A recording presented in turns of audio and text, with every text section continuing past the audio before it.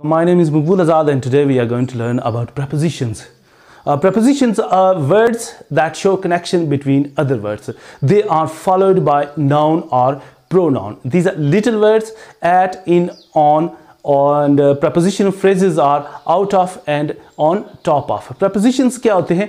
ये दूसरे अल्फाज के दरमियान कनेक्शन राब्ता बनाते हैं। इनके बाद नाउन या प्रोनाउन आता है। ये छोटे छोटे अल्फाज होते हैं एट, इन, ऑन, अंडर, ये सारे जो हैं एज preposition इस्तेमाल होते हैं। preposition of place अगर हम देखें तो these denote the place of something and someone।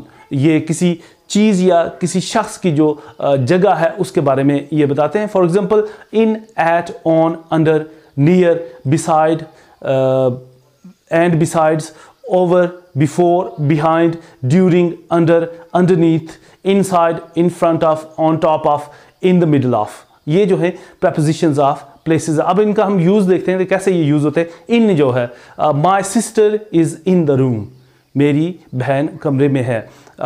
He lives in Pakistan, वो पाकिस्तान में रहता है। तो ये preposition ऑफ प्लेस के तौर पे यूज़ हो रहा है। Eight, I waited for you at the bus stop, मैंने बस स्टॉप पर आपका इंतज़ार किया। Alia is at work, Alia काम पर है। तो ये एट जो है as preposition of place. On कैसे preposition ऑफ प्लेस यूज़ होता है? The keys are on the table, जो चाबियां हैं वो टेबल पर हैं। Shazia lives on the first floor, Shazia पहले फ्लोर पर रहती है। अब हम देखते हैं कि अंडर जो है वो कैसे preposition ऑफ प्लेस के तौर पे यूज़ होता है। The shoes are under the table, जूते टेबल के नीचे हैं। The cat is sitting under the chair, बिल्ली जो है वो कुर्सी के नीचे बैठी हुई है। अब हम देखते हैं कि नियर जो है ये कैसे preposition ऑफ प्लेस के तौर पे इस्तेमाल होता है। The shop is near my house, जो शॉप है, ये जो दुकान है वो मेरे घर के करीब है। She lives near her house, वो उसके घर के करीब रहती है। बिसाइड एंड बिसाइड्स, बिसाइड एक जो है वो उसके पास के साथ बैठना या रहना, या और बिसाइड्स के अलावा। तो अब हम देखते हैं कि he was sitting beside his father, वो अपने बाप के साथ बैठा हुआ था। Book is beside the computer, किताब जो है वो कंप्यूटर के साथ है। अब हम देखते हैं बिसाइड्स जो है ये के अलावा के मानों में इस्तेमाल होता है। He has bot grocery besides rice, चावल के अलावा उसने करियाना खरीदा। Besides working as a lawyer he plays cricket, तो पे काम करने के अलावा वो क्रिकेट भी खेलता है। अब हम देखते हैं ओवर जो है ये preposition ऑफ प्लेस के तौर पे कैसे यूज़ होता है। The planes fly over his house, अगर उसका घर एयरपोर्ट के करीब है तो आप कह सकते हैं the planes fly over his house, तो जहाज़ जो है वो उसके घर के ऊपर से उड़ते हैं।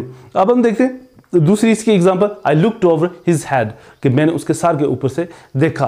अब फिर है before, I told him to come before 9 o'clock, he was standing before me in the Q, वो लाइन में वो कतार में मुझसे आगे खड़ा था। Behind, his car is behind my car, उसकी गाड़ी मेरी गाड़ी के पीछे है, कार के पीछे है। इकरा is standing behind the tree, इकरा दरख्त के पीछे खड़ी है।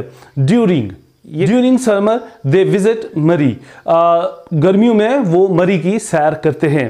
There was pin drop silence during his lecture.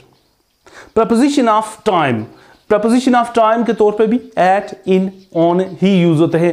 तो he opens shop eight 10 o'clock, वो 10 बजे अपनी दुकान खोलता है। आई go to bed early at night, मैं जल्दी रात को सो जाता हूँ।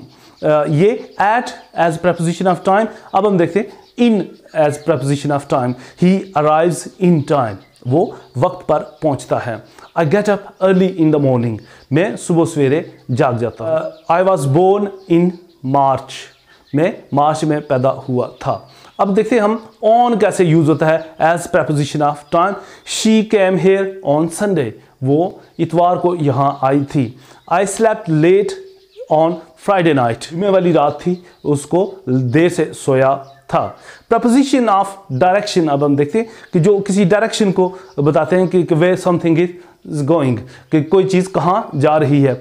After down, through, towards, out of and away from, ये जो हैं कुछ प्रपोजिशंस, ये प्रपोजिशन ऑफ डायरेक्शन के तौर पे भी यूज़ होते हैं। For example, the boys chased after each other, तो बच्चों ने एक दूसरे का पीछा किया।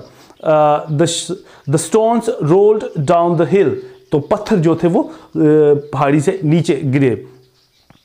I was travelling towards Islamabad, मैं इस्लामाबाद की तरफ सफ़र कर रहा था।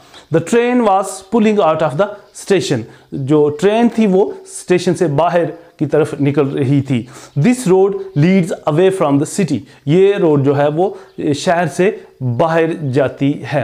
ये थी prepositions एंड देयर एग्जाम्पल्स। उम्मीद है आपको ये समझ आ गए होंगे। Please do consider to subscribe our channel for more information, for more English videos, and will help you to improve English in a simple and easy way.